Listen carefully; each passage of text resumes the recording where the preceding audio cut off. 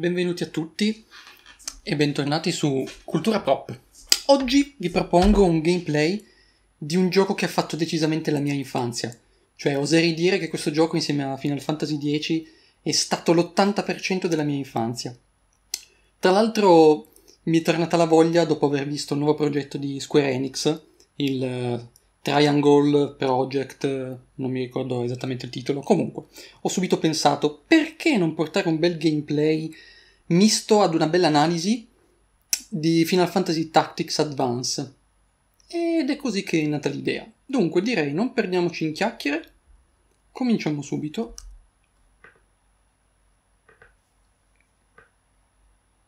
Che ricordi, mamma mia che ricordi.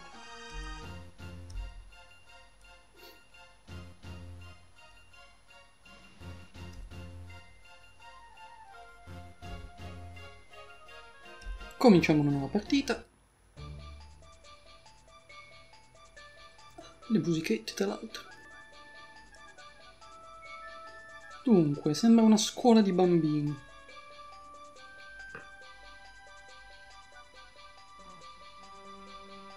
Bimbi palesemente con deficit dell'attenzione.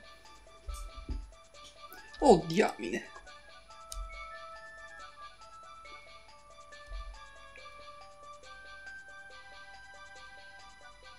Ah, che bastardo. Si comincia col bullismo. Neanche 5 secondi di gioco e già bullismo. E saranno cazzi suoi.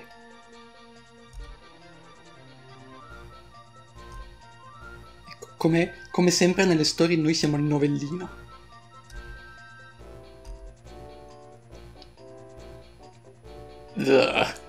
Maschilismo sciovinista.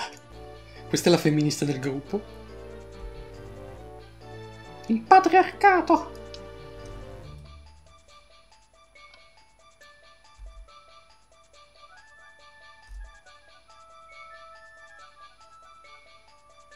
Dovresti parlare, dire almeno il tuo nome.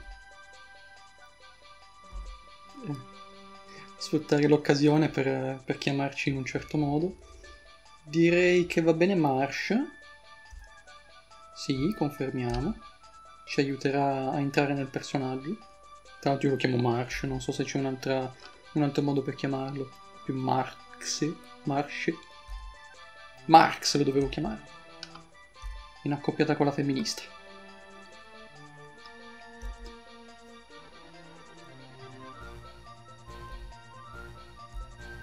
Guerra di palle di neve.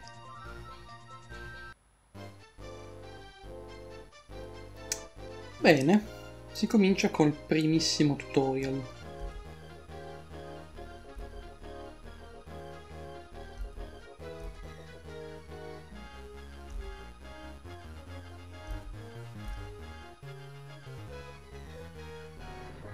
Riz, ci vuoi dare una mano? Ma che cognome ha? Leslie. Quindi con la velocità più alta si muovono per prima.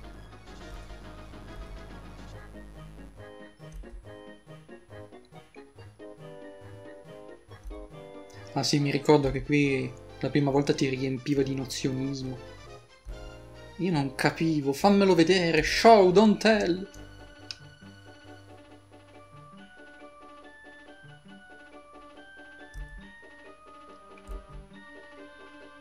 Se non mi fai vedere i menu, come faccio a capire cosa devo cliccare?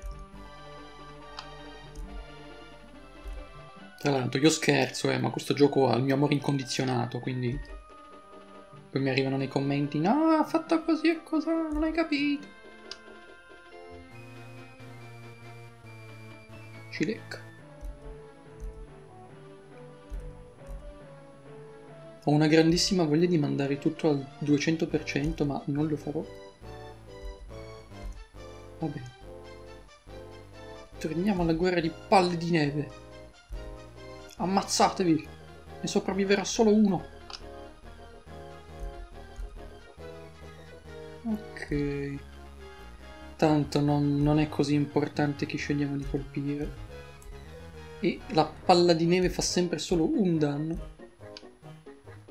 Ah, qui manco uno, ok.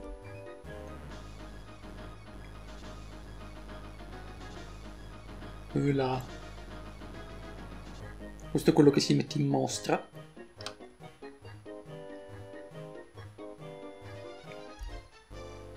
Ah, c'è un trucco che devi sapere. Coi sassi dentro fai più male. Questa la capirà solo chi l'ha già giocato. Coi sassi dentro fa più male. Va bene. No, no, non sul palazzo. Ma sì, tradimento. Alle spalle. Toh, ti faccio fare seppuku. Pam. Ben un danno. L'hai sentito tutto, eh?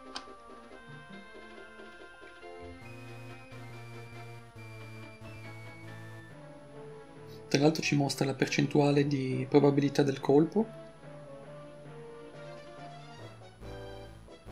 Lucia.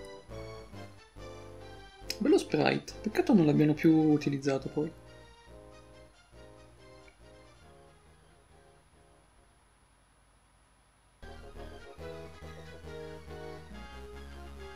Mute. Ah sì, io lo chiamo Mute. Ha 5 punti vita.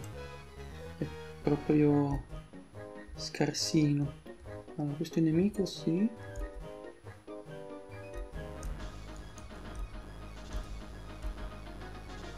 Pam!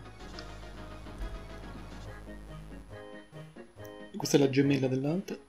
Ah, è mio.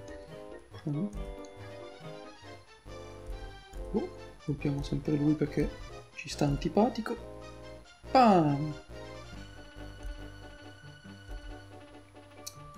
E ora colpiamo Lucia. Tu sei il bersaglio. Sei l'agnello sacrificale. Pam! Di che botta. No, veramente non sta scappando. Ma non sta scappando.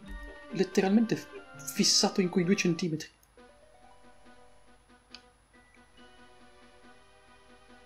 Il professore è tipo: oh, io me la squaglio. Ve la vedete fra di voi? Non abbiamo infranto nessuna regola. Stiamo solo bullizzando.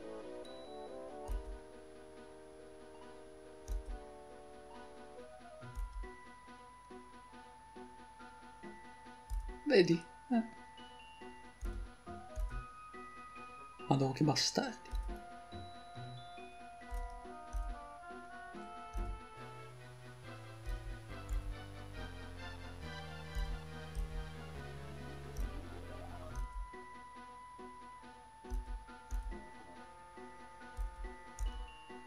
Siete dei mostri.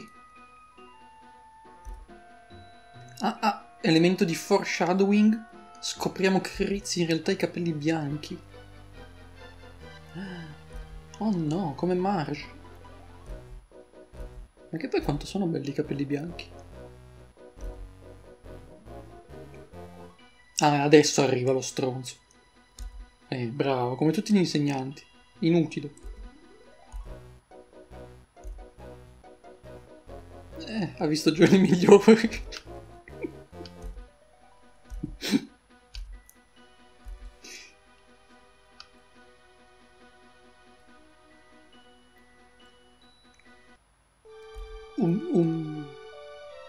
Grazie. A parte gli scherzi, ha fatto bene, ha protetto il suo amico. Che fai adesso?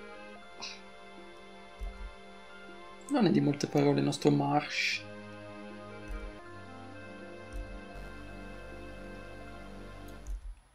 Il mio fratellino è sciolto. Madonna. Che situazione disastrata ai Valais. Ospedali di tanto in tanto.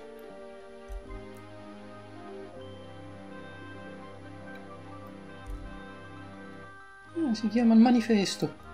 Ah no.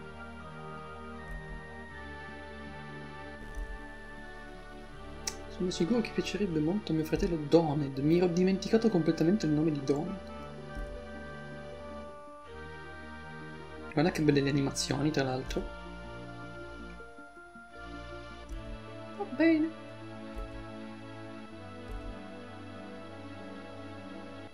C'è solo una casa gialla ai Valais. Di mattoni gialli. prendere il libro, poi vengo subito da te. Subito da te. Cambio scena. Inizialmente, alla mia prima partita, credevo che si sarebbe potuto esplorare questa città, cosa che non si potrà mai fare, purtroppo. Mi spiace molto.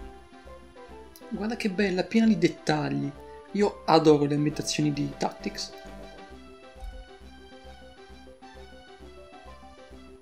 Signor Randello, ci aspettiamo sempre un certo livello prestazionale. La Madonna. Mo gli spacca una gamba.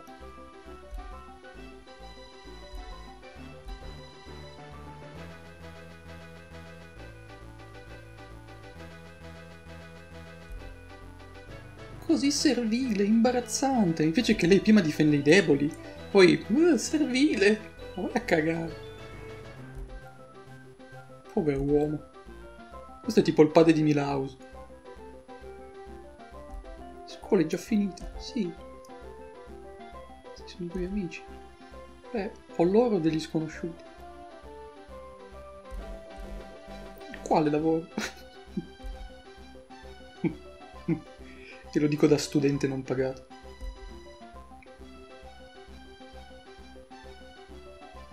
Dai, è un bravo uomo questo signore. Una grossa ditta. Ma quando la mamma è morta, altro elemento di foreshadowing, ha perso ogni entusiasmo. Si è lasciato andare di brutto.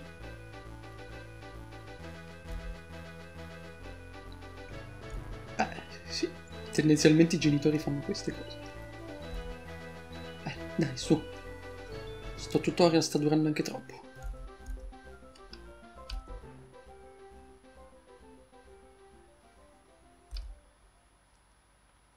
Marsh non ha un papà. Ah, l'inverso, lui ha solo la mamma. Ah, si mettono d'accordo, si sposano. Peccato.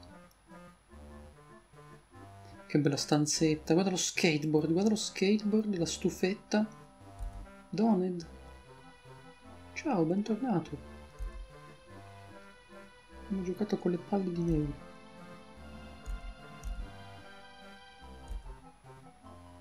No, c'era Milhouse per fortuna.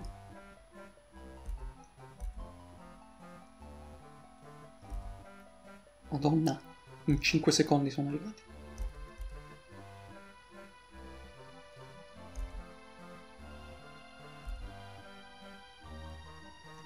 Oh, che carino. Tanto guarda il televisore a tubo catodico. Proprio perché non ho niente altro da fare. Posso solo... Ecco, questo è un gran bel dialogo, quindi non va rovinato.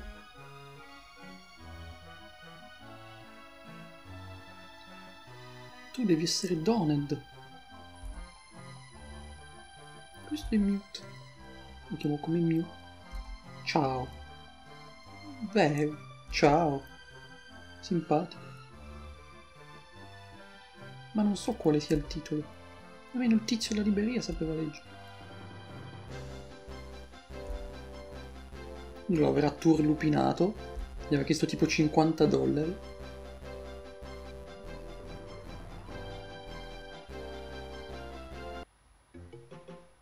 Ah, ora si comincia. Che meraviglia, quanti ricordi.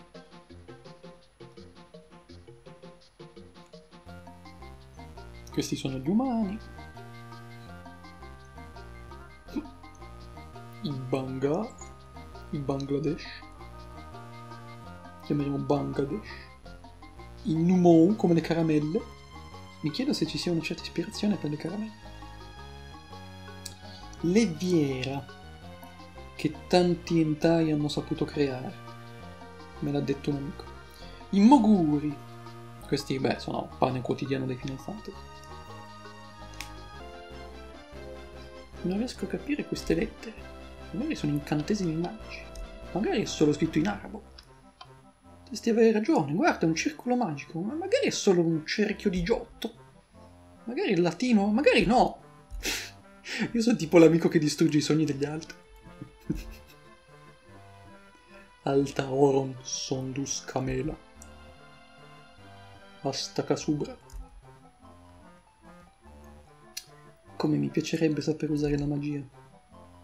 Giustamente.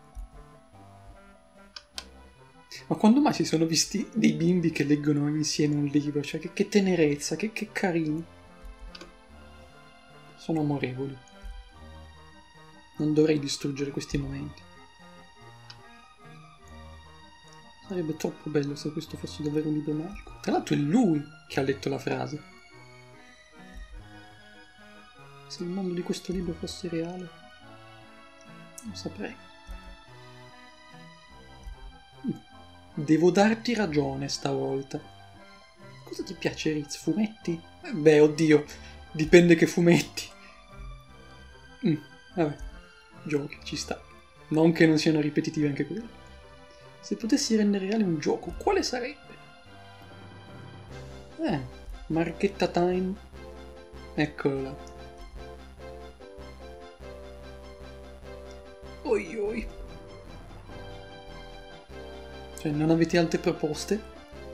Conoscete solo Final Fantasy? Tipo GTA nessuno?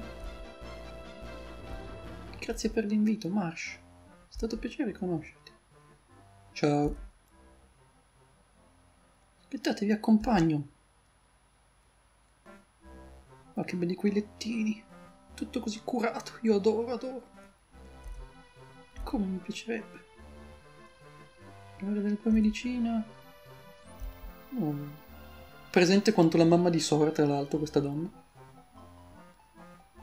Non ha neanche uno spray, niente. Oh, e torniamo alla schermata iniziale.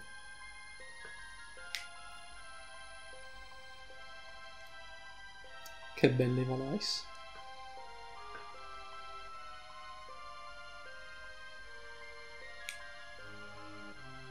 Le macchine sono il decuplo delle persone. Guarda quanti modelli. Basta, nei momenti seri devo stare zitto. Mi prendo l'impegno.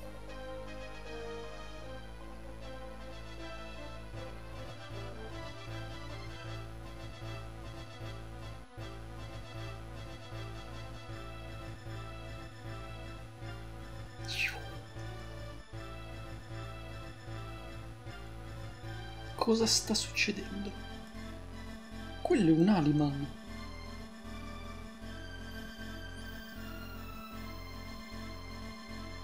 La gente viene smaterializzata.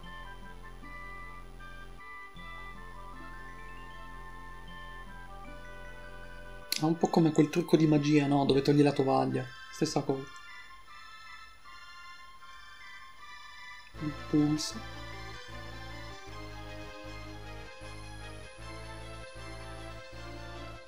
Carino col suo pigiamino verde.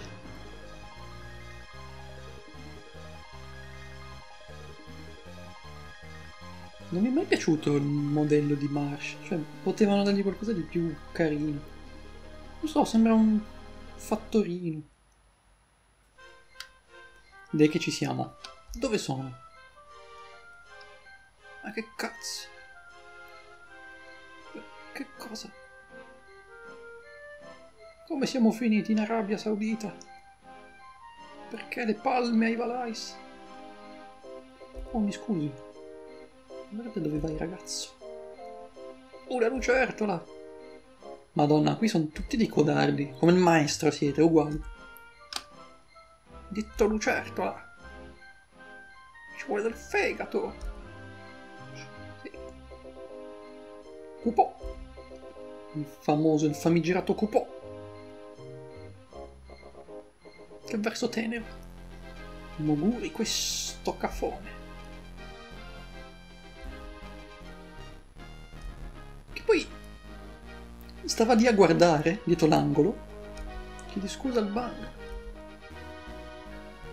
Mi scusi.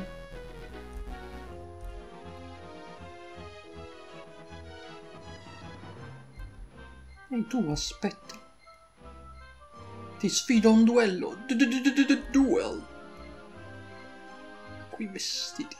Vabbè, incontri un soldato e allora la regola è che lo sfidi. Cioè, non siamo un Pokémon. Cosa sta succedendo qui? E così arriva il giudice. Tanto che figa quell'armatura. Ti sta sfidando, Cupò. Che cosa... Cosa sta succedendo? No, no, non siamo pronti per un cazzo proprio.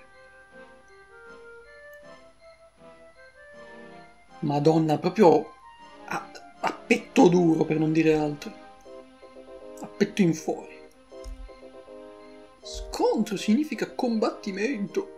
Sì, bravo. C'è un giudice e le leggi odierne sono state decise. Giudice, leggi, mai rispettato nulla di tutto ciò. Le leggi di oggi proibiscono l'uso degli oggetti, Cupò. Ricorda, controlla sempre le leggi, te ne pentirai. Questa è una cosa che poi faremo, ma per adesso non grava più di tanto. Quindi uno scontro è una battaglia, e le leggi sono le regole della battaglia. Sì. Cupò, il tuo turno, muoviti, Cupò! Va bene, ho capito. E quindi, stessa cosa di prima, sempre a tradimento conviene colpire alle spalle. E zacchete! Pa! Madonna, 21 su 33. 50 punti vita. Questo saccagna Mont Blanc. Pam! 15. Beh, già meglio dell'1 punto della palla di neve. Madonna, ora li fa sanguinare Mont Blanc. Roboato di fuoco.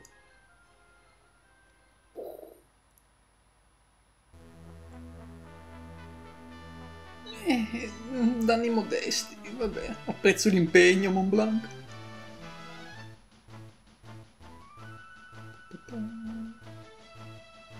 Mo prende sberle. Pam! Ma, no, ok. E poi che bella sta cosa 2 contro 2, dovevano metterne un po' di più. Attacca. 12 punti vita. Pam! Mortissimo. E siccome il nemico è dietro di noi, oh, no, niente. Punto giudizio.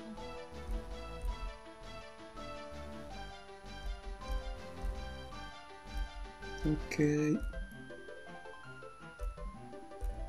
Capito. Ecco, dicevo, ci spostiamo di fronte, così lui avrà più difficoltà a piombarci dietro e a metterci lo spadino.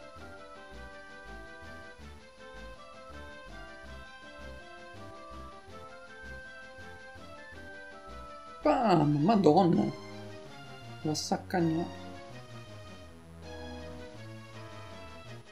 Ma Mont Blanc si è curato? No.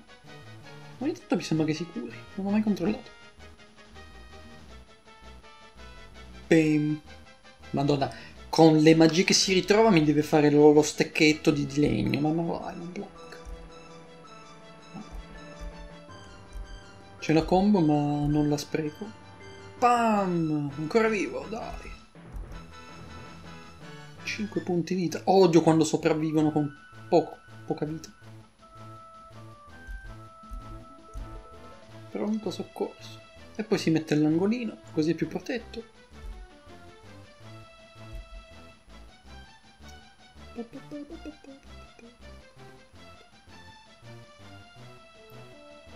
Danno di tuono. Uccidilo. Ecco, lo sapevo. Ora con la spadina gli faccio... Ah, già che tocca anche al giudice. Gli faccio tutto tranne un danno, un punto vita. Dai, su. Dobbiamo andare avanti. Oh là.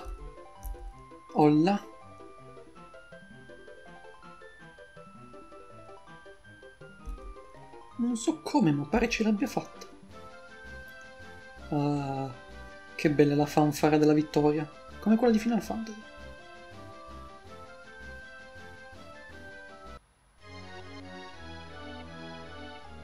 Sono ferito. Dove ho messo la pozione? Proprio davanti al giudice, ma sei un piccio.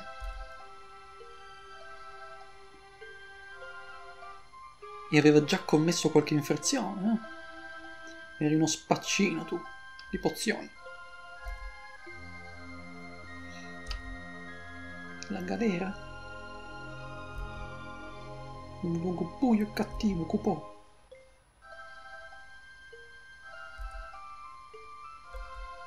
Sì, poi, Sprom, che bel nome, Sprom. È praticamente diventato un Isekai. Grazie per avermi aiutato. Mai dare della lucertola a un bang. Cupò. Scusa, non ne avevo idea. No.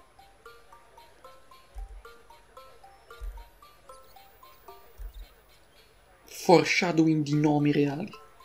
Non lo so. Sto parlando con un... Ah già, sto parlando con un peluche, è vero. Come in Avatar quando dopo 40 minuti ti chiedono scusa, ma tu come ti chiami? Beh, sei confuso. Questa è la città di Kirill, della terra di Ivalais. O Ivalis, mai capito. Quello è il nome della mia città. Non è un paese. È una provincia, no, una regione, un capoluogo. Abbiamo solo cose normali come cani e gatti. Noi li mangiamo. Che cosa volevi dire, Cupò? È che ho visto un manga, ma in un videogioco. E allora dovevi sapere che non amano essere chiamati lucertoli. Ah, fallacia, buco di trama. Ah!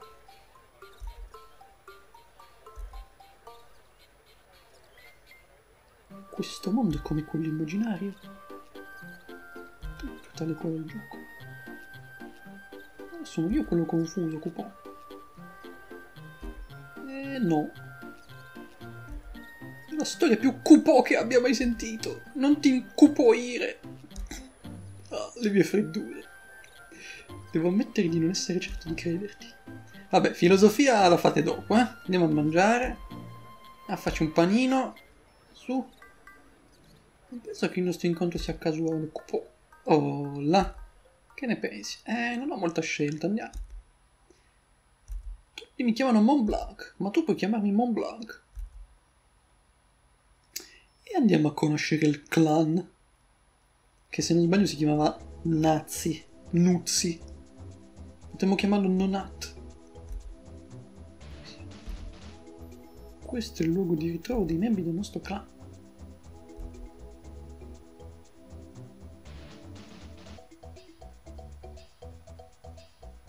Sembrano tutti dei duri. Me lo dicono il loro sprite. Il nostro clan talvolta affronta lavori piuttosto duri. Paghe buone, non ci si annoia mai. Prova. Posso unirmi? Certo. Poi siamo già così forti che possiamo essere il vice, se non il capo. Mi presento Marsh. Come il fratello. Ciao. Che carino che è Mont Blanc. Mont Blanc, questo clan ha un nome o qualcosa del genere? Piuttosto piccolo e no, non ancora. Io? Piacerebbe entrare nel clan. Ma sì, lasciamo Nazi. Non lo so. Facciamo i seri. Dai, facciamo i seri. Che ne pensi di no Nazi? E poi saremo più nazi.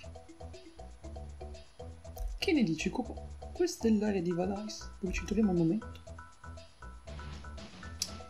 Ok, ci siamo quasi alla fine del tutorial. Si ricevono simboli completando le missioni. Sistemali per aprire nuove missioni alla taverna. Sistemali in ordine particolare e scoprire dei tesori. Cerca di scoprire queste combinazioni. Ah, se c'è una combinazione io non la conosco minimamente. Sprom, dove la mettiamo? Mi piace qui. Niente tesori.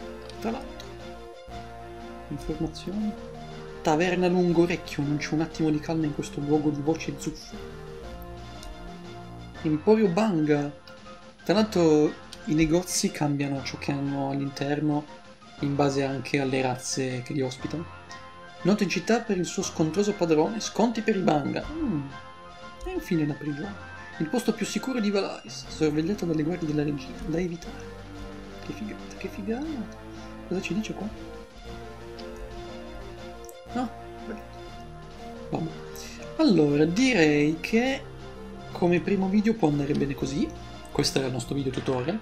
Io ovviamente adoro scherzare, adoro sdrammatizzare, ma c'è da dire che è un signor gioco, è un gioco di tutto rispetto, cioè mi permetto di fare questi scherzi solo perché lo stimo come un amico di vecchia data, volevo solo dire questo, ecco. Quindi non sentitevi offesi o se vi dà fastidio, cioè cercate di capirmi, in realtà io lo adoro e avremo modo di parlarne in maniera molto approfondita.